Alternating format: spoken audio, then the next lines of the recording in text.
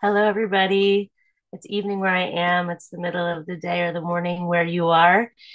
Um, I'm not able to join this sit on a regular basis, and every time I come on to teach, it is so moving to see this committed group of more than 100 practitioners. I know that I so need the grounding, clarifying practice like what we're going to do together today in these hard times when the world is just so topsy-turvy, so strained.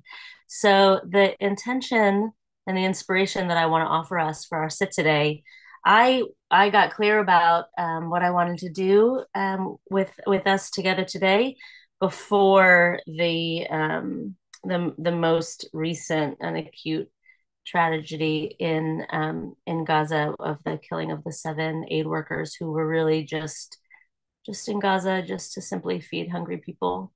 And so that event, it really sharpens what I'd like us to do together today. Um, so I want to offer us today for the duration of our time together. I want you to hold in mind. I couldn't figure out how to get them in my frame, but imagine sitting here in front of me. I want you to hold in mind the image on one hand of a rich red kos kiddush, a kos shel bracha. Whenever we make kiddush, it is as a sign of the fact that we are blessed and that the moment is blessed. And at the Passover Seder, we have four such cups. And then side by side with that, kos Miriam, I'm going to share with you my own tradition around Kos Miriam throughout the course of the teaching. But the entire time we're together, I want you to hold these two cups in mind because we're going to be moving between the energies that they hold for us as the work we're going to do in our sit. So there's a very powerful, advanced Buddhist meditation technique called Tonglen. And it is the practice that when I exist open hearted here in Israel, it's the practice that feels the most authentic to me. It's too much for us to do together today. It's really intense. So in Tonglen, we face the suffering in the world directly and fearlessly. And in our practice, on the inhale, we actually draw that suffering in, keeping faith in our ability to metabolize all things. And then on the exhale, the intent is to send it back out as purified energy, loving energy, to be in the suffering, to take it in and to give it back to the system as something else. And when I hold the suffering in Gaza in mind, that for me is the most authentic practice. For us on the Jewish calendar, we have shades of this when we think about the Passover Seder. So I know for me this year in the Passover Seder, I'm going to be holding Vehisha Amda differently. And we got a taste of this in Purim. This, you might know the joke that they say about all of our holidays that they tried to kill us, but they did it. Let's eat, right? So in Vehisha Amda, the taste we get of it at Purim, the way it's different in Pesach is that in Pesach we say, yes, in every generation we face threat, but then God is there to save us. And so that's that feeling of feeling saved and feeling grateful for feeling saved and pure celebration. And so I want to take us now, I'm going to take us into the sit, and we're going to go into the moment of the Passover Seder of the reciting of the 10 plagues. And I'm going to tell you about my own family's tradition of Miriam's cup, and then we're going to get quiet and get practicing. So we use Miriam's cup. It's a cup that we fill with water inspired by the story of Miriam's well. It's a story for another time. Um, but it's a cup and it's named for her and it has water in it. And we at my Seder use it after we remove 10 drops of wine from our kos shel bracha in honor of the suffering in the 10 plagues.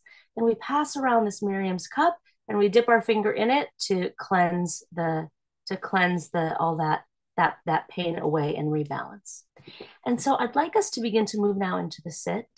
And whether you're inspired by that Tonglen practice or whether you want to just keep in mind these two cups I'd like us to work in the energy of these two cups for our sit. So I'm going to talk us into a sit right now. You can begin to take a comfortable seated position. And what we're going to do, the sort of less intense mode I'm going to suggest to you, is that on the inhale, you draw in the kos shel bracha, that sense of gratitude, the celebration in the wine. And on the exhale, you exhale out that sense of purification. Maybe it's the tears of honoring of suffering. And we're going to work in that way in the cycle of the breath, inhaling joy and exhaling honoring of suffering. Now, the Tonglen recipe is the reverse of that. If you want to give it a try, you can. It's up to you. So let's now get still, get quiet. Join me now in taking a comfortable seated position. If you can, let your feet be flat on the floor unless you're sitting cross-legged. Gently close the eyes. If there's a back to your chair, you want to let your shoulder blades rest into the back. On the next inhalation, feel the spine grow taller, feel the crown of the head stretch towards the ceiling. And on the next exhalation, feel yourself settle into your body, into this here and now. Visualizing and feeling the energy of these two cups. A cup of joy and a cup of purification or tears. And acknowledging how very present both of these dynamics are in the world right now.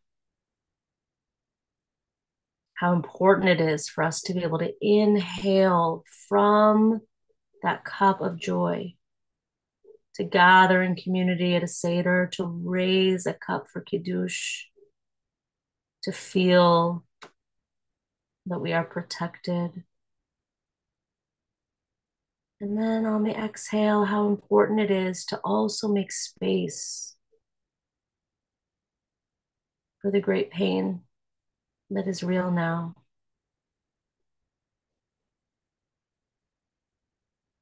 Working in these dynamics, inhaling that sense of joy,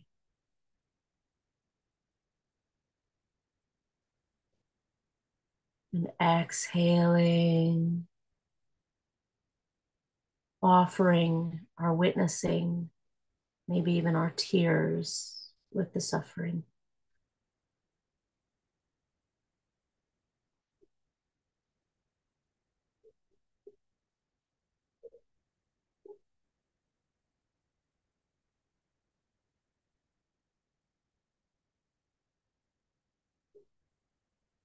Let the breath be fluid and full. So give yourself permission to fill up with joy.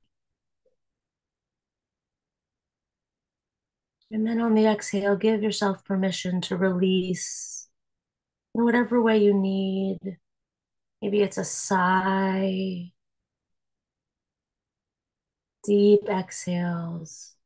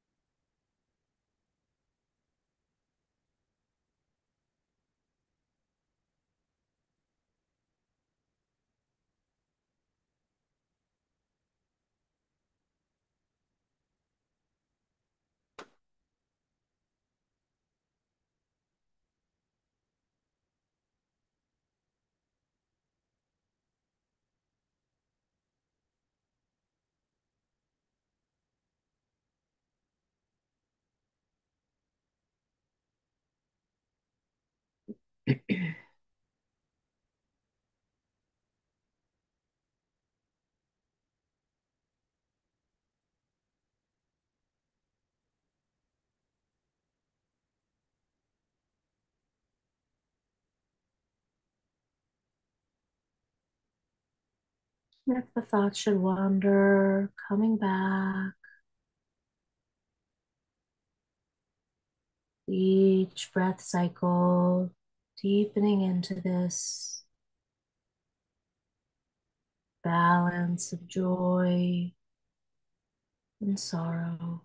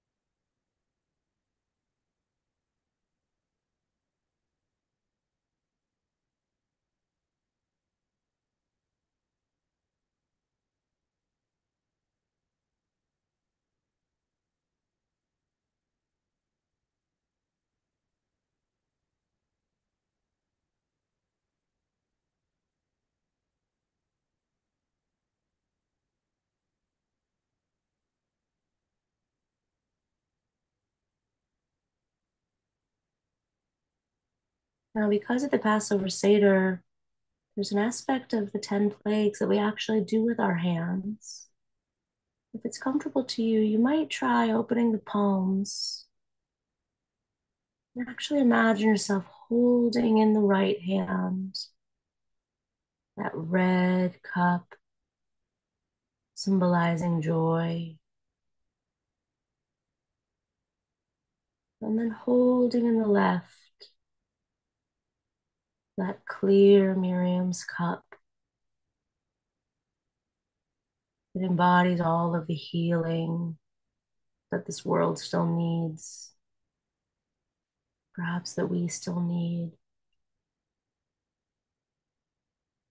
And feeling the inhalation of joy coming through the right,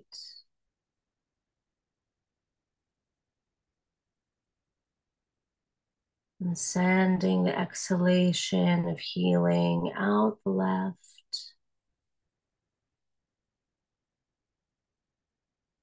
So these energies begin to loop and spiral around you. Beginning to feel the wholeness in their relationship. A little bit like a yin yang or like a leviathan here. Inhaling the joy through the right.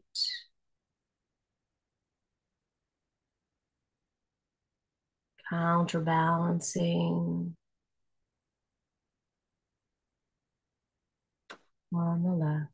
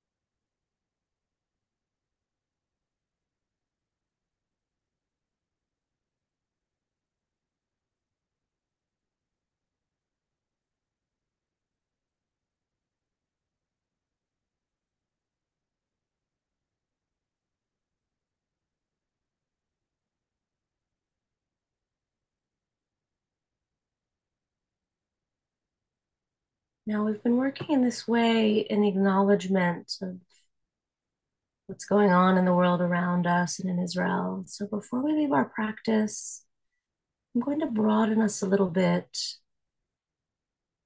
to just do some taking stock. So, feeling the celebratory energy on the right, and the red cup, and the healing and yearning for healing on the left, and Miriam's cup. And just doing a temperature check for yourself. This awful war in Israel has been so polarizing, including in the Jewish community. So feeling this evenness in your practice, and making space to acknowledge, where have I been leaning myself? More on the right, with a sense of Jewish pride and power. More on the left, with a sense of numbed by the need for healing. And feeling the balancing in this practice, allowing it to begin to balance your own reactions in that way, evening it out, just like we've been evening out this movement from joy to the honoring of suffering. We inhale, drawing in that sense of joy.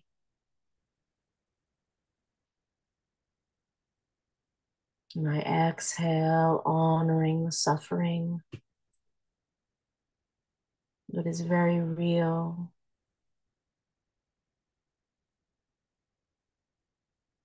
And I feel the balance.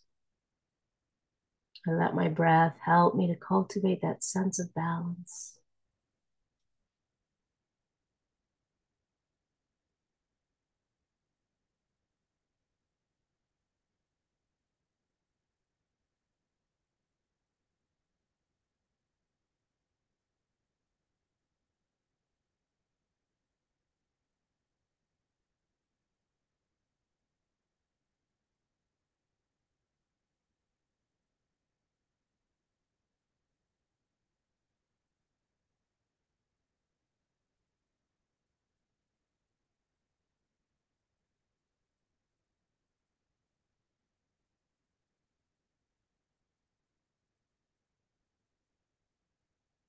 We'll close our practice today where we began, a reminder of that affirmation of faith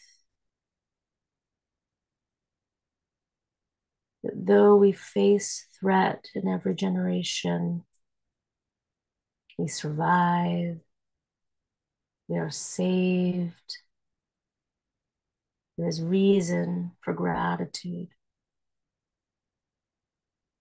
So you might, for the last few breaths of our sit, without opening your eyes, just allowing the gaze to turn upward. Or it might feel more natural for you to just bow the head a little and feeling that sense of being held and protected. That claim that the Haggadah makes, that we are held and protected.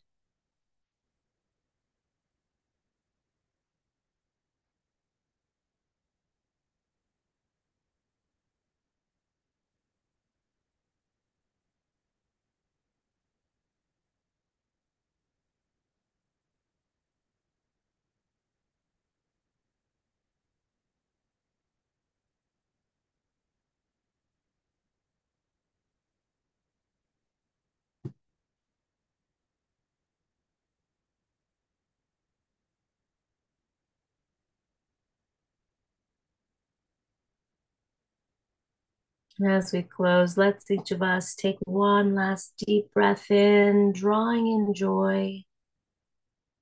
And at the top of the breath, I want to invite you to open your eyes and set the intention to send out that joy to someone else sitting today that you can see on your screen.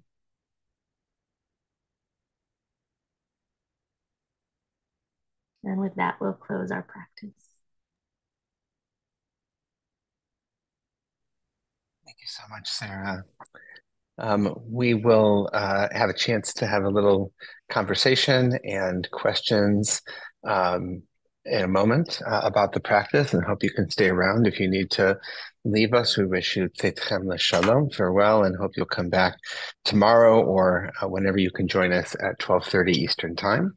And right now we have an opportunity for those who are saying Kaddish to do so. If you'd like to enter the name in the chat of anyone you were holding in mind or heart today in memory as we recite Kaddish, please feel welcome to put their name in the chat. And we have the text up on the screen, and I'll invite you, if you're reciting Kaddish, to join me. You can unmute and we can say the Morning Kaddish together.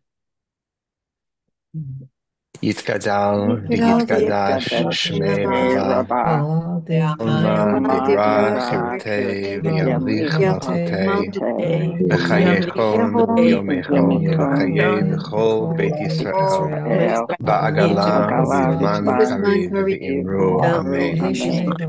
Hey Shmei Rabba Mevarach La'olam Ula'almei Almaya Yitbarach v'yishtabach v'yitfar v'yitramam v'yitnaseh v'yithadar v'yit'aleh v'yithalal Shmei b'kudisha brichu Le'ela mikol birchata v'shirata tushbachata v'nechemata lamiran be'alma v'imru amen.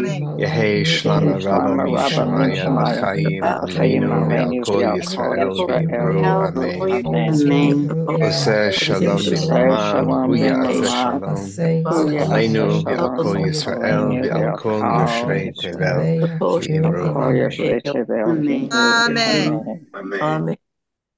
Amen. Okay, great. Thank you, everyone. All right. Sarah, thank you so much for leading us in that practice. Uh, and this question of balance that's so important, I think, is so, it's so. I wrote we had a newsletter that went out last night with our pre-Pesach newsletter, and I wrote at the beginning, like, I feel like a lot of people, I think, are approaching the Seder this year with a bit of trepidation, about how do we hold so much, really. And I think it was really it was just such a lovely is the wrong word, useful, helpful practice that you offered. And I'm wondering for you, as you're moving towards, we're a few weeks out now from Pesach, just for you personally, if you want to reflect on how this practice is showing up for you or how it's useful in holding these, and for everybody in the group, I imagine, I'll say before we get to that question, also, I just want to say, I think what's also so helpful, what I appreciate about it so much is somebody was saying to me yesterday, sometimes I feel like our practice can be just this way of like soothing ourselves. It's sweet, it can feel good, and we need sweetness a lot of times. There's a lot of bitterness, also a theme of the Seder. Um, but but obviously we don't just do this to feel better, right? We do this to be able to show up and respond to the world and all of its brokenness. And not just avoid it, not just dodge it. And I think that was so helpful how you were doing that. So anyway, I just want to invite you to reflect on that, and for everybody here, how that practice landed for you, and if you can imagine making use of that in the weeks to come. Yeah. I always love hearing if you want to put in the chat how the practice landed for you, and also if you're how you're feeling approaching Seder, as Josh is saying, even if we can't read them now, I'll read them afterwards. Yes, so I know for me that what's especially powerful and awe-inspiring and heartbreaking this year is just how to the point our Jewish holidays are. Mhm. So these themes that I brought to us in the practice today, they've been there all along. They just jump out so forcefully now. So for me, um, I really wrestled with this with Purim. Purim in Israel felt, there was a lot of talk of among people who celebrated Purim kind of traditionally of like, God, it kind of feels like Dance Band of the Titanic, kind of, kind of vibe. And I know for me, I really had half a mind to just ignore Purim completely. I'm a deep lover of the Megillah, and yet I really might have. But in Hanaton, we had the privilege that those of us who like tend to read every year Megillah at Hanaton, we all got on a bus. We filled a bus of 50 people. I live on a kibbutz in the north of Israel, and we went and we did the reading in Kikar HaChatufim, and that made That's sense. just to translate that, that's in Tel Aviv, the square where Yeah, hostage square. the Thank you. hostage families have been gathering. Yeah. Yeah, and all of a sudden that made sense because the Megillah was just too to the point. It was too personal. It was too, it was so on the nose that that's what makes it so uncomfortable. And I think for Seder too. And then I think that there's this added layer, especially if you're in places in the world where anti-Semitism has spiked, where Seder is just it's how we come together as Jews, right? It is just such a Jewish thing that we get together around a meal and we tell the story of our people through dialogue, through questioning, through symbols. And so I think showing up, holding that kind of Jewish calling card, it's really fraught this year. It's really fraught this year for folks, which is why we need practice. We need practice to have Mhm. the courage and the fortitude to show up open hearted in spite of how tough it Mhm. is now. Mhm. There was a question here from Stacy that I think very on point to that, which is she said, I love that breathing in the pain, that I love that breathing in the pain and synthesizing it out as peaceful energy or maybe metabolizing, right? Um, and yeah, can you explain the process a bit more? Which of course is drawn on its own practice. So yeah, you want to say a little bit more about that? Yeah, so I'll put it in the chat. It's called Tonglen. Tonglen practice is an advanced Buddhist meditation technique. So one has to, in a traditional Buddhist context, one passes through several levels of initiation before they begin Tonglen practice. Um, uh, and for I've long wanted to do a mindfulness retreat, sort of like right like on the Gaza border. This is before the war broke out, just when Gaza was just a site of suffering that I, as an Israeli, was expected to basically ignore. Doing this practice because at a certain point when let me say it differently. We can leave Gaza out of it. I made Aliyah from Los Angeles. And one of the things that was so difficult for me about living in Los Angeles, there's a homelessness epidemic in Los Angeles, and generally speaking, California, one doesn't die if they sleep outside, so lots of folks sleep outside. But growing up in LA, there's a homeless person or homeless families on basically every freeway off ramp, and it was an unspoken contract in my family and my community that we just didn't see these people. These were people that I was meant to not see. And that not seeing, it just killed me. I'm not made for it. I don't know how to do it. And I don't know how to be spiritually alive and awake while maintaining that kind of blindness. So Tonglen practice takes that dynamic and it goes right into the heart of it. It says there is no turning aside. In a Buddhist context, we keep in mind that there's a basic conviction in Buddhism that for as long as a single being is suffering, we are all suffering. And so we just hold suffering in a collective way. And then we take charge of our own capability to metabolize everything, including suffering. And we just go directly into it. And with a great deal of fortitude and practice and training, and this is not not for the faint of heart, we dive in and we say, I can do Mhm. this. I can do this. Yeah. Yeah. Thank you. Yeah, there's a lot that comes to mind about metabolizing and um and the fact that like Pesach is the one time of the year we're actually commanded to eat something. Mm-hmm. Like you're supposed to eat. What is that about? And re-eating lechem oni, eating the bread of affliction. Like, okay, Mm-hmm. talk about metabolizing suffering, right? I mean, And it's the hard to beauty digest about the matzah. Yeah. and it's very hard, and you need prunes and like other things, right? Yeah, exactly. All right, we won't get into the dietary things too much. That's too painful. But a question, Laura asked another question. Do you have any practical suggestions for how to access joy in order to breathe in joy in our practice in these increasingly painful days? Yeah. I Going to the mean, other end. Yeah. yeah, yeah. No, I think, if you are I think that I've had the privilege of holding this sit maybe 3 or 4 times since the war broke out. And if you're paying attention, like I can't get away from doing something that is acknowledging what's going on outside. So it's something I'm working on too. And having said that, look, this is always the very starting point of our practice, even when we're like in Hawaii for a month, with all expense paid, right?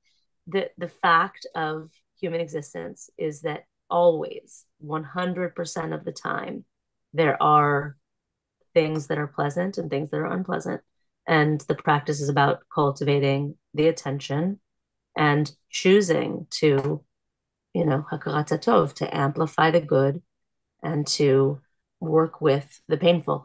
And so even now there is joy. There is joy. Hmm. I do think this one piece, I think I have it a little bit easier than you, meaning unless you're in Israel too.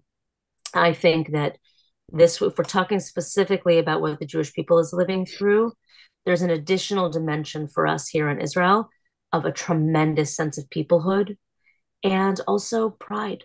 I spend every day, all day surrounded by heroes who are brave and selfless. And there's a real sense of there's all kinds of positive that goes alongside of the negative. Now, I'll be honest, that is waning, and this is a really bad week here, and things are like, I really hope this war ends really soon, but but but there has been joy in Israel alongside the suffering. And that's the thing. There's always joy alongside the suffering, and there's always suffering alongside the joy, whether we like it or not. Hmm. Hmm. Yeah. Yeah. Um, Thank you, Natasha, for the comment about matzah. Very good. Yeah, I think, Sarah, that's so helpful to hear, and just about, I think to my opening comment about, um, it's not, we don't do this just to soothe ourselves and only to feel the good stuff, right? And it's not even about retreating from the world. Like, Gil Fronsdal is a teacher that I listen to a lot. I sit with him in the mornings, many mornings, um, early when it's still dark in my kitchen. Um, he's in my ear, and he had a talk a few weeks ago where I remember he said something like, um, the term retreat. He's like, I wish we had a different term than retreat, right? Because it's not actually what it's supposed to be. You're not retreating from the Mm-hmm. world. It's actually about getting deeper into, right, and being able to be more present. If anything, it's, all the stuff, that the noise that's in our regular lives is a distraction from the real things that are going on sometimes. And so, I think in a certain sense, Pesach is the same thing as are all of our holidays, are these chances to tune into this wavelength of reality that we often um, allow ourselves not to see or hear, and to be more sensitive, excuse me, more sensitive to it. Um, Yes. so anyhow, yeah, just plus oneing everything that you're saying. Um, There's a comment from Nancy here. It says the Hebrews were enslaved for centuries before liberation. Many lived and died without knowing that freedom was coming for the people, though not for them personally. The larger perspective of the collective can help me tolerate the pain and connect with hope.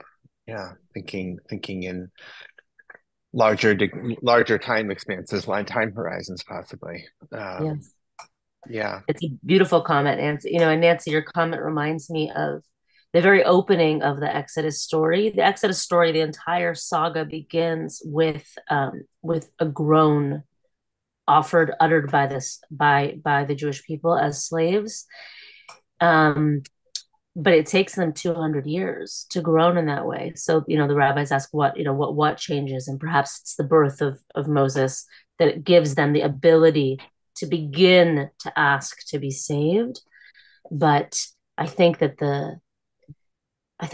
there's a potential in this moment for that.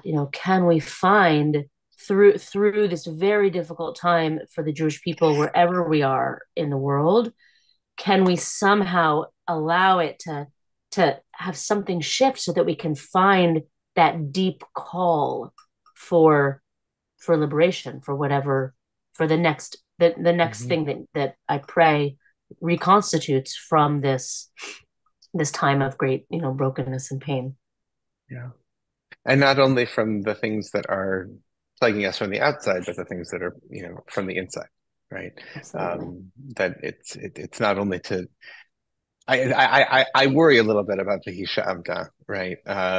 This year, that it allows us to externalize a little bit, right? The Hisha Amda Lavoteinu V'lanu in every generation, B'chol Davador, they're always coming, coming for us, right?